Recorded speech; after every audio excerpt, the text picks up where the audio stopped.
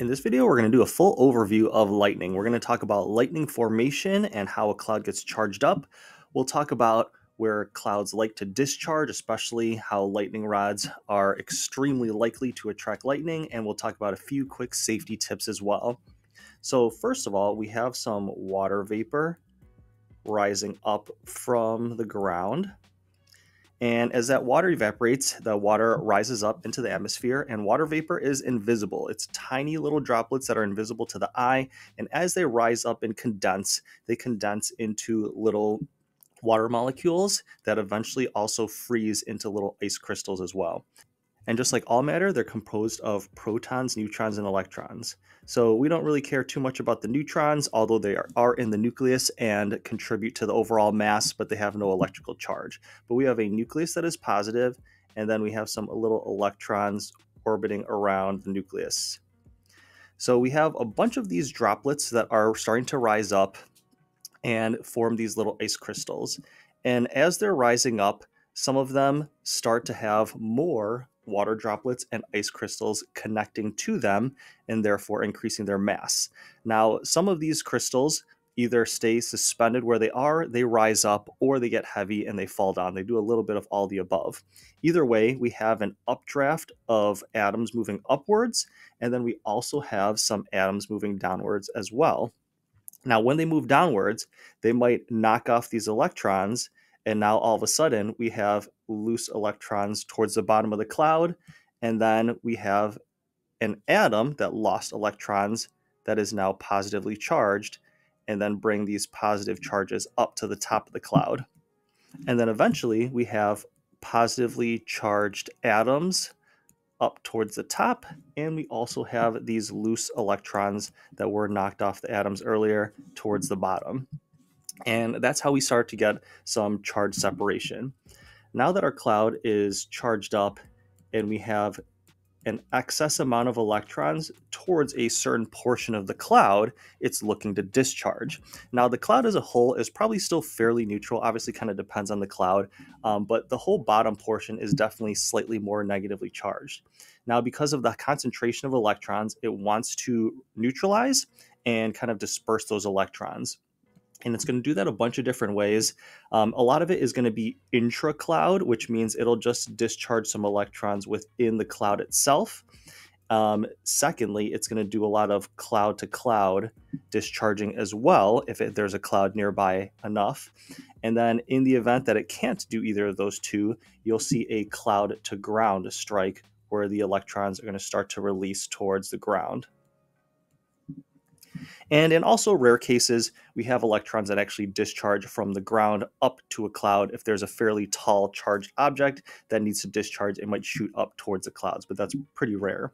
So let's talk about how these lightning rods are going to work.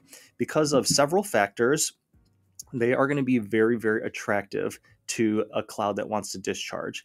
It's negatively charged, so it's going to naturally push electrons away and repel them away from the tip of the lightning rod, therefore leaving mostly positive charges. Now, these two have some sort of attraction towards each other, so now they're even more likely to connect and have the electrons discharge.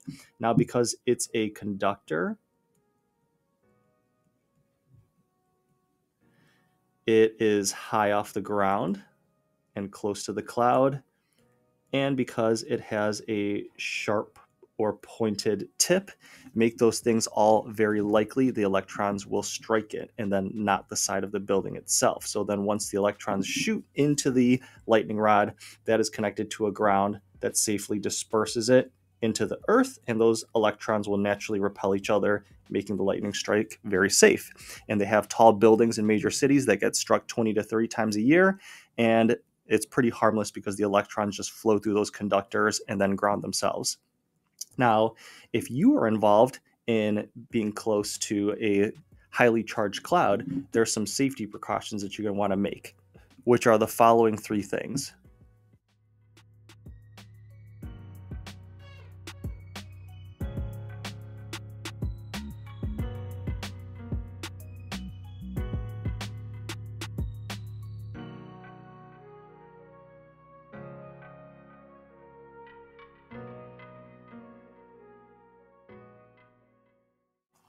Now, because of these three factors, you want to be as far away from these three factors as you can. Obviously, the conductivity you can't really change too much, but the height, which is basically how high you are up towards the cloud, you can change a little bit.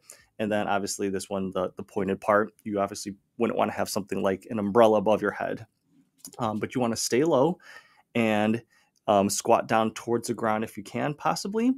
Number two, stay away from tall objects. So it turns out that because it's raining oftentimes, if you squat down near a tree might get struck by lightning and then also cause some damage to you by either striking you from the side of the tree or the damage from the tree actually injuring you.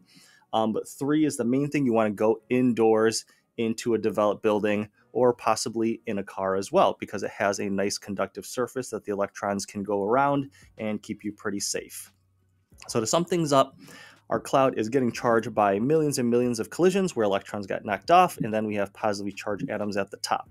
Now that we have some charge separation, those electrons are going to want to discharge. They often discharge to the place as close as possible, which is within the cloud, which is called intracloud, towards a neighboring cloud, and sometimes in the event where it can't discharge somewhere else, it's going to go towards the ground. With our lightning rods, they are very likely to be struck so that buildings won't get struck and damaged because they are conductors. They are close to the cloud because of their height, and they have a pointed tip. If you are in an area where there's some clouds getting super charged up and there's some lightning warnings, then you want to make sure you stay low to the ground, stay away from tall objects, and definitely get indoors as quickly as possible. So I hope that was helpful in helping you understand lightning rods, and safety. Thank you for watching and listening.